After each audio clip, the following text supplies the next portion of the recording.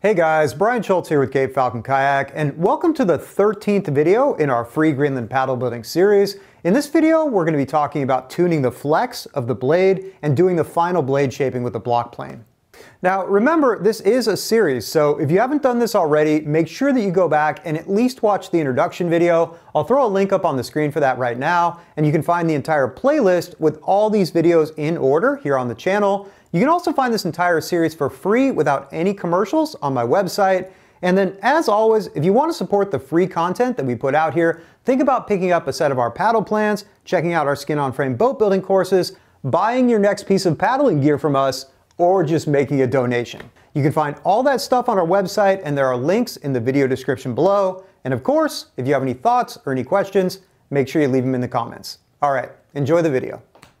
So now that we're finished shaping the loom, the next thing we're going to do is take off a little bit more material up here by the shoulder if we need to.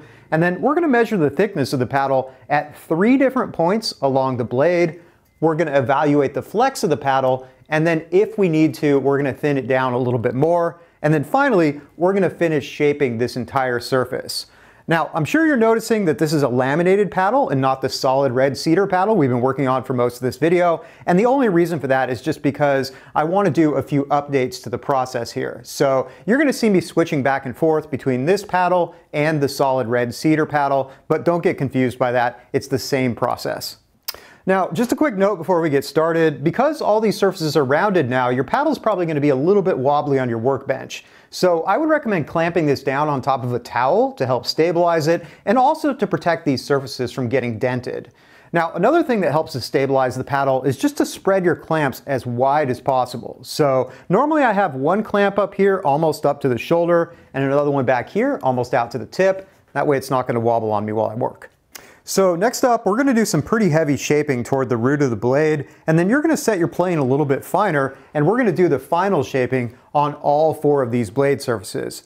Now, yours might look a little bit different, just depending on how aggressive you were or weren't with your power planer in this area, but most people are going to have a little bit of a hump or a ledge right here before it comes onto the loom. And what we want to do is use the block plane to blend the face of the blade into the line of the loom. So it's pretty much self-guiding. You're just going to work this down, and then once this little ledge here disappears and you're basically planing right into the loom, that's where you're going to stop, and then we're just going to refine this shape a little bit more.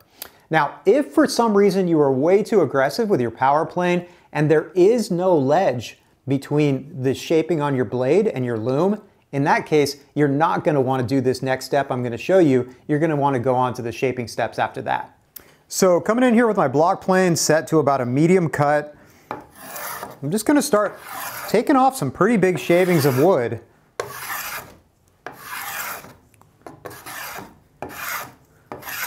To plane this down so this surface is going to blend into the cut that we just made along the loom.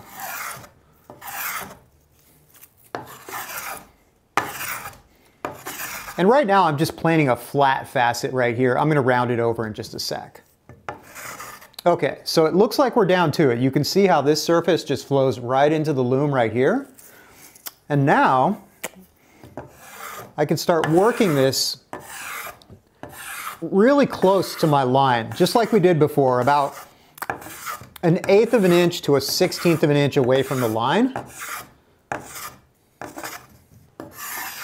Having this be a fairly sharp point right here is actually a really important part of your hand grip, because the way you're actually going to be holding this paddle is to put your thumb and forefinger around the paddle like that, and these 3 fingers are going to index over that ridge. And so if that ridge is a little bit pointy, that actually helps to stabilize the paddle.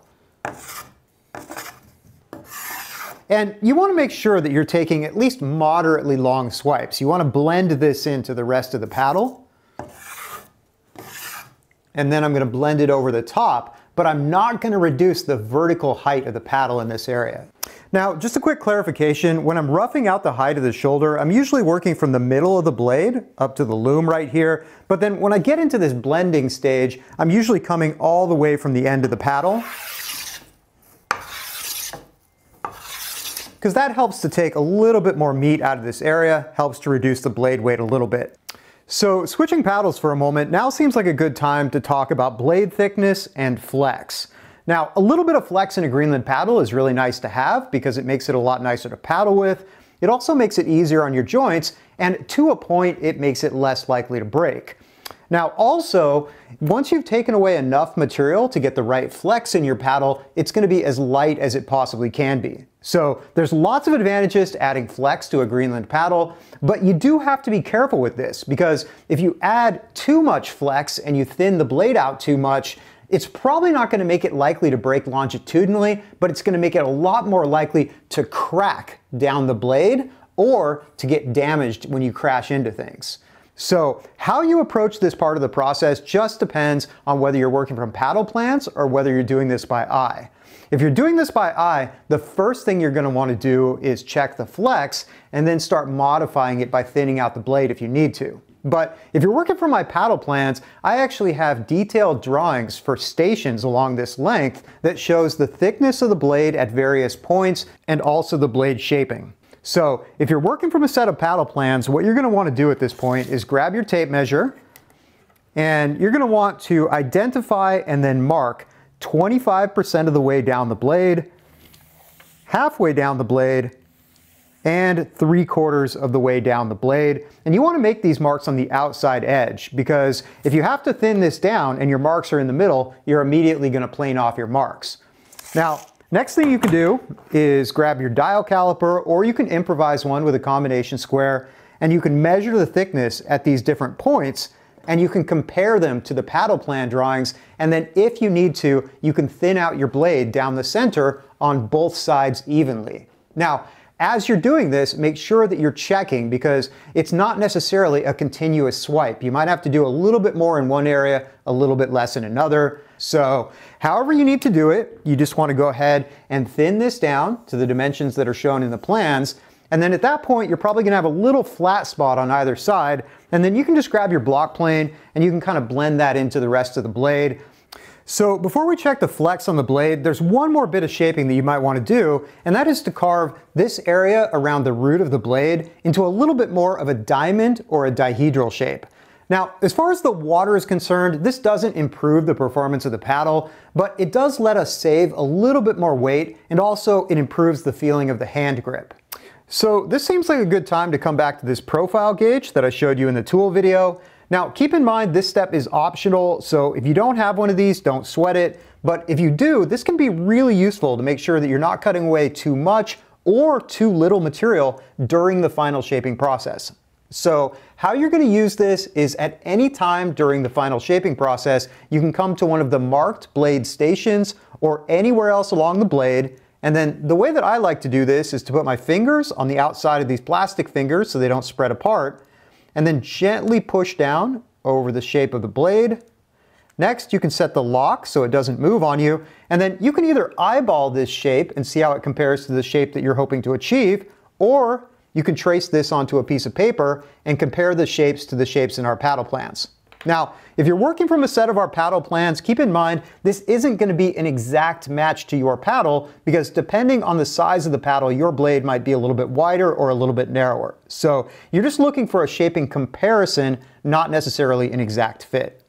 So taking another quick look at the paddle plans, you're basically just looking to transition from an elliptical shape out by the tip of the blade slowly into a soft diamond shape down here by the root. Now, if you're working with a heavier, stiffer piece of wood like fir or spruce or yellow cedar, you can actually make this diamond shape by the root a little bit more acute here, and that's going to save some additional weight. But if you're carving out of red cedar or northern white cedar or one of the soft pines, I probably wouldn't go much further than this. Now, you can actually carve all of these sections into a much more extreme diamond shape if you want, and that will make your paddle even lighter. But just like I talked about in the shaping video, once you get any more diamond shaped than this, you start to really change the performance of the paddle in ways that are not necessarily bad, but definitely different. So if you want a refresher on that, just go back and watch the blade shaping video. So just a quick demo here. I'm going to start by just making some witness marks across the blade here so I can see what I'm doing while I'm cutting. I'm going to come down halfway on the blade. I'm going to get my block plane and I'm going to set it to about a medium cut. And then I'm just going to start working this quadrant right here exactly like we did before when we were cutting the shoulders. So I'm going to get rid of wood here and I'm going to get rid of wood over here.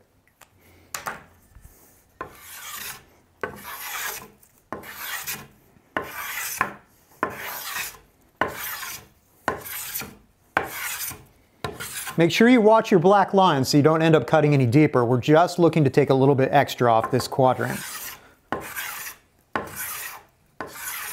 And then you're not going to cut all the way up to the ridge either. We're not looking to create a perfect diamond shape here. We're just looking to hint at a diamond shape.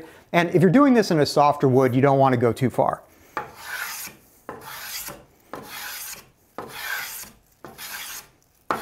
So once I've got that material carved down here, I'm just going to blend this back together really carefully.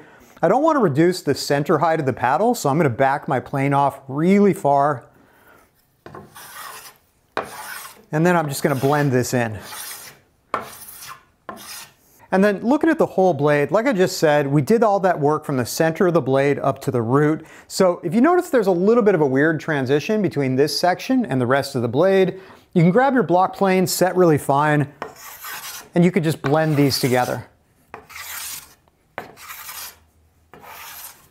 So getting back to the flex, the exact amount is a little bit difficult to quantify because the amount that this flexes down with a certain amount of weight hanging off it would change depending on the size of the paddle and also the species of the wood. And so it's more important to look at how the blade is flexing rather than exactly how much it's flexing. So just for an example here, I'm going to take a 10-pound weight and I'm going to hang it off the end of this paddle, and that's going to cause this to sink down about 1 inch. Now, keeping in mind that this is just a demonstration, not necessarily how I normally do this, I want you to notice the curve of the layout line along the edge here. And what you want to see is either a continuous curve all the way from the root of the blade to the tip, or even better, a little bit of a progressive curve that increases towards the end of the paddle. So as far as what I'm looking at right now, I'm pretty happy with this. It looks a little bit straight out here, so I'm probably going to take about a 64th off either face of the paddle and then shape it again, and then that should be just about perfect. Now, there's always the chance that I might try to get scientific about this in the future and try to quantify this deflection for different sizes and different wood species. And so if I decide to do that, the way that you would do this test is you want to clamp it down to a workbench that is very stiff and is not going to flex, and you're going to clamp the root down at the edge of the table, and you're going to put 4 clamps along the blade just to make sure that you're completely isolating the flex here. And then I'm going to hang exactly a 10-pound weight off this and measure the deflection. But for right now, just do this with common sense. Basically, when you've got this clamped down to your workbench, when you push down on this, it should feel springy but not spongy. And then as far as how I actually normally sight the line on the edge, I find what's easiest is just to grab the paddle in my hands and push one end against the floor and push on it and then sight down the edge and just take a look at the curve, and then I can put it back on my workbench, modify it a little bit, measure it, and keep doing that until I'm perfectly happy with what I see. And then of course, you want to make sure that whatever you're doing on one end, you duplicate perfectly on the other end.